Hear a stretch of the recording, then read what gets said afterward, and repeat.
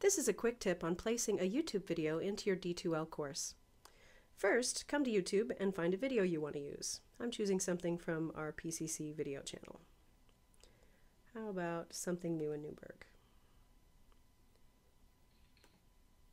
Once I've got the video, I go to the share link, click the embed button, and copy the text that shows up in this box. I then go back over to my D2L course, and I'm going to place this in the news items so that it shows up as the first thing people see when they log into my course. This is my test shell.